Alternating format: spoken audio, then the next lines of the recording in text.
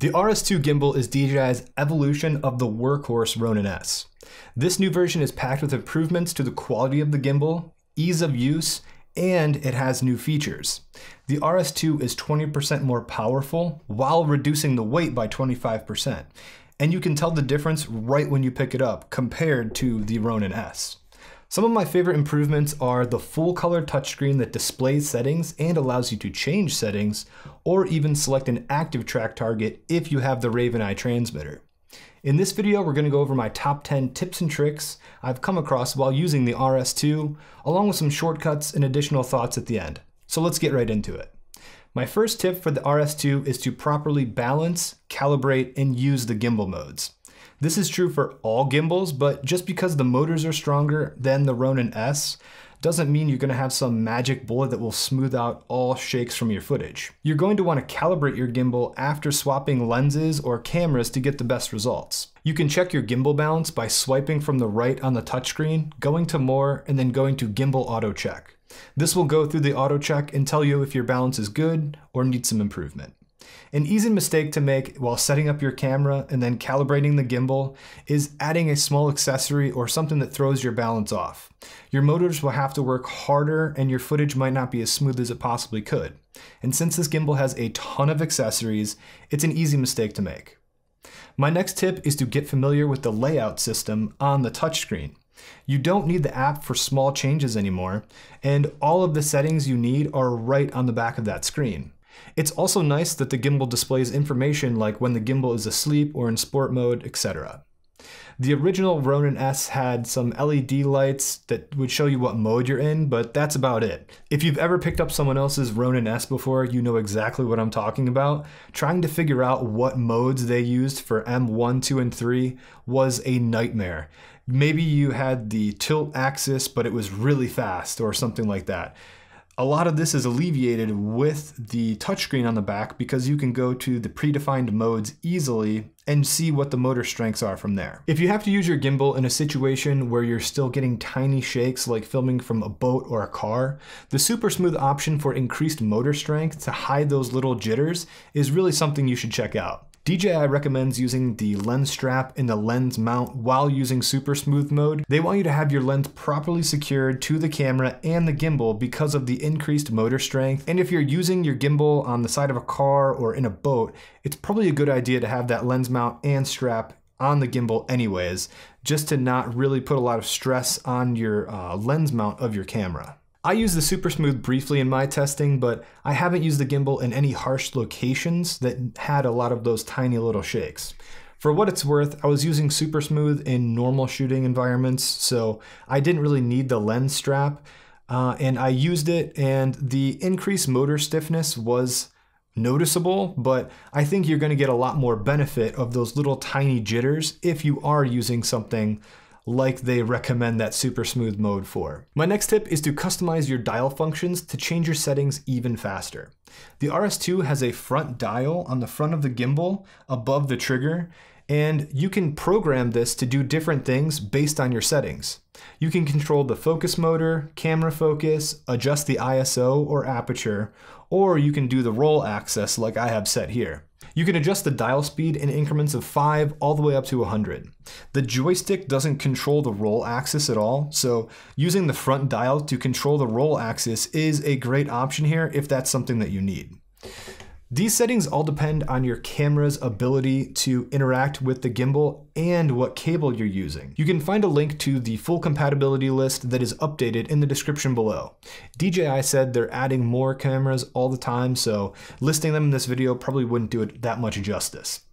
The next tip is to know all of the gimbal modes and speeds. There's nothing more frustrating than getting your gimbal out, getting an idea for a shot, and then your gimbal just isn't acting the way you're wanting it to. The RS2 also has some new modes that you may not know about. I'll quickly go over the gimbal modes, and you have to drink water every time I say the word axis. Prepare to be hydrated. PF is pan follow, which allows you to pan but locks the tilt and roll axes. PTF is pan and tilt follow, which locks the roll axis only, but you can tilt and pan the camera. FPV mode allows all axes to move and it follows the direction that you're pointing the gimbal. Custom allows you to enable or disable different axes. 3D Roll 360 is the one where your gimbal goes into the flashlight mode and you can spin the world around the roll axis. This locks the pan and the tilt axis. Portrait mode also puts the gimbal into flashlight mode and allows you to film portrait style videos. The pan, tilt, and roll axes are locked on the joystick and the dial. If you swipe from the left of the screen, you'll also be able to see the time lapse, track, panorama, and the new time tunnel mode as well. The time tunnel mode is a 360 rotating time lapse on the roll axis. While using the gimbal, we can also press the front trigger to lock all motors and keep your camera in place. My next tip can be a video on its own, but if you use DJI's drones or cameras in the past, you've probably used active track at some point to follow subjects around. By using the Raven Eye with our RS2, we can use that same technology in the gimbal world. Active track is one of my favorite features, but it's not quite perfect yet. The active track seems to have best results when there is enough light and contrast to pick up the object to track. If there isn't enough light, the gimbal might not pick up the target, or it might not be able to react to a moving object in the dark. I was tracking some objects around my house for this test footage, and the exposure was a little too low, and my active track would expand the original selection, and sometimes it would just select the wrong object right next to it. Adding more light seemed to give me better results. You can also active track without using your phone by swiping down on the screen on the back of the gimbal and using the trigger once on the front to activate the subject in the center of the screen to track. The beauty of the Raven Eye system is that it uses your camera's feed to move the gimbal and track subjects. In the past, we had to use a smartphone to track subjects, and it would only work as long as the cameras were properly aligned and they had similar focal lengths. There was a lot of setup and the hardware really just wasn't quite there yet, but with the Raven Eye, we can track objects regardless of focal length because we're using the camera's feed to track the objects. If you're not using the Raven Eye, be sure to disconnect it though, because the Raven Eye has a battery of its own and it charges when it's plugged into your gimbal. So if you're using the Raven Eye, keep it plugged in and that's fine, but your battery life will be a little worse. So if you're not using the Raven Eye, there's no reason to have worse battery life. So be sure to unplug the Raven Eye while you're not using it on your gimbal. The Raven Eye takes about 2.5 hours to charge, and you can use it for about 3.5 hours before the battery runs out. Or you can keep it attached to your gimbal, and as long as your gimbal has power, your Raven Eye will be powered as well. My next tip has to do with using active track at different focal lengths. The wider your focal length, the higher your active track speed can be. For example, for a 12mm lens, you can have the speed at 30 because the frame is so wide, the object takes a long time to move around that frame. And it can be faster without being distracting. But a 65mm lens, DJI recommends that it should be around a speed of 8. This makes sense that you don't want to have your camera whipping around all over the place at 85mm. This would be really distracting and you would probably lose your target. So if you're filming at longer focal lengths and your active track is going all over the place, that probably means your speed is too high and backing it down will give you better results. Also, if you're using the Raven Eye, you can see a live view of your camera using the Ronin app. You can even change some settings and turn on peaking and all kinds of cool stuff. So checking out the Ronin app, if you have the Raven Eye, is something to look into.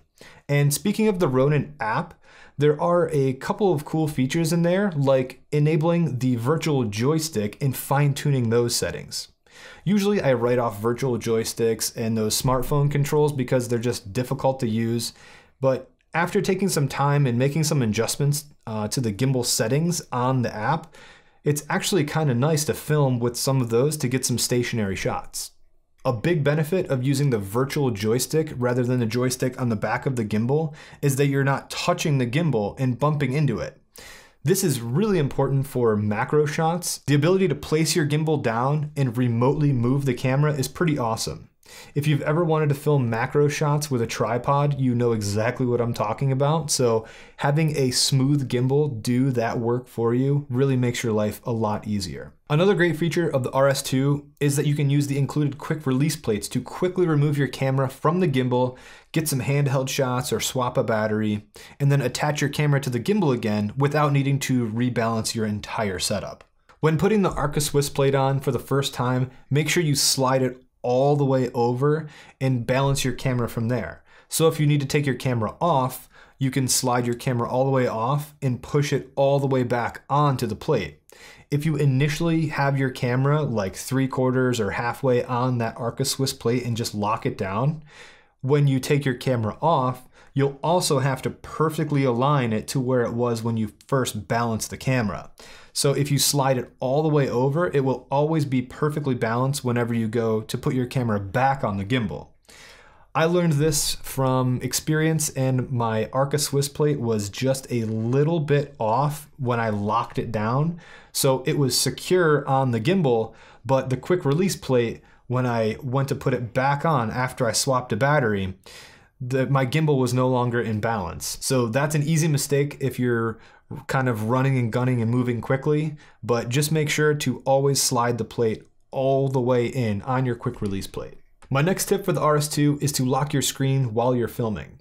The touchscreen on the RS2 is in a great location if you're filming with the handle, and you're not really going to touch it by accident, but I am a big fan of using the dual grip handles, and I haven't been able to test this yet because the switch grip handles aren't available and they're sold out everywhere, but they do mount really close to the touchscreen. Since the screen is so close while you're using those handles, you could accidentally touch the back of the screen and go into a setting or change something that you didn't anticipate on changing. It's really easy to lock the screen, and you can do this by tapping the power button once, and to unlock, tap the power button again. It's really simple, and it can save you from unexpectedly pressing the screen. So those are my tips for the RS2, and here are some helpful shortcuts that are just nice to have in your back pocket while you're using the gimbal. Press the power button once to lock and unlock the screen. Press the power button twice to enter sleep mode. Press and hold the front trigger to lock the gimbal. Tap the trigger twice to recenter the gimbal. Press the trigger 3 times to enter selfie mode. Half press the camera control button to autofocus your camera if you're using a camera control cable. Full pressing will obviously start or stop your recording. You can switch between 3 user profiles by using the M button, or if you press and hold the M button, you can enter sport mode. To lock sport mode and not have to hold the M button down, you can press and hold the M button and double tap the front trigger. Press the M button twice to enter portrait mode. Press the M button 3 times to enter 360 roll mode. Press and hold the M button and the front trigger at the same time to initiate an auto calibration. This is nice if you don't want to dig through the menu settings to get to the calibration. A few more miscellaneous and opinionated tips here. Disable selfie mode. This will be a problem if you're out shooting and you go to recenter the gimbal while you're filming someone and you accidentally press it one more time and then the gimbal spins around to you in selfie mode.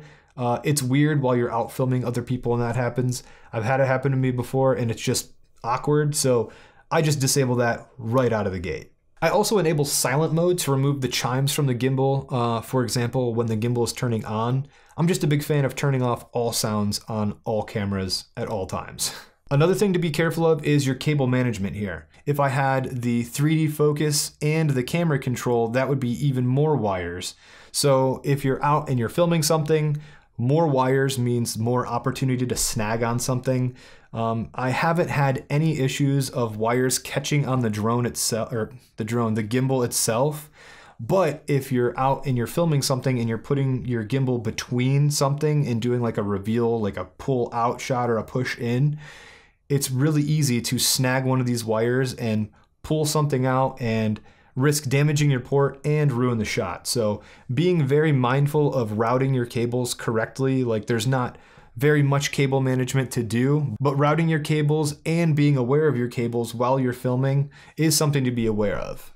I don't really use the 3D roll 360 or the portrait modes, so I opted to turn them off in the Ronin app, and you can do this under the status from the main screen to just prevent your gimbal from going into these modes. These are things that I turned off right away when I got this gimbal, and if for some reason I need to enable them in the future, it's a pretty easy checkbox, but sometimes having less features on something will actually make you more productive, and if you're not going to use something, it's a pretty good idea to just turn it off and not use it. This was a pretty dense video, so comment below and let me know which tip you enjoyed the most. And if you learned anything when you were out filming with your RS2 or RSC2, comment down below and let me know. I love learning things about new tech, and this is so new that I'm constantly learning new stuff all the time. So if you enjoyed this video, check out some of my other videos and share it with a friend. If you didn't enjoy this video, share it with someone you don't like. Thanks for sticking around to the end, and I'll see you in the next one.